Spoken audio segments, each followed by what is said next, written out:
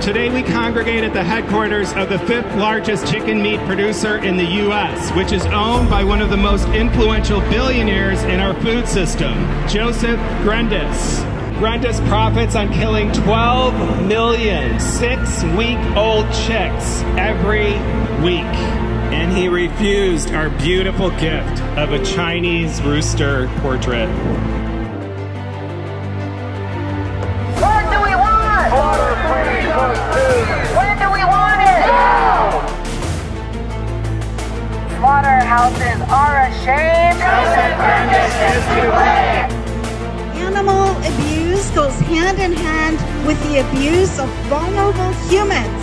Sexual and verbal abuse, extortion, retaliation, discrimination. These are common occurrences at Koch Foods, which is just one more reason to stop the slaughter.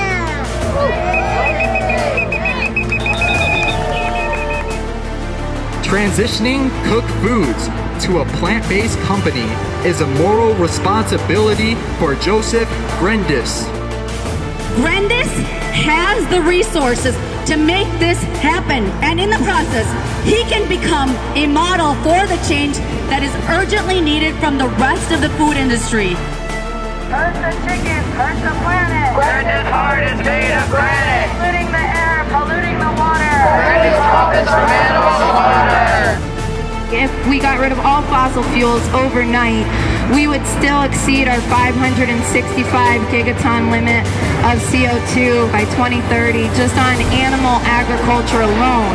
Slaughter-Free Network's demand is that Grendys urgently begin the transition to a plant-based chicken company because time is not on our side.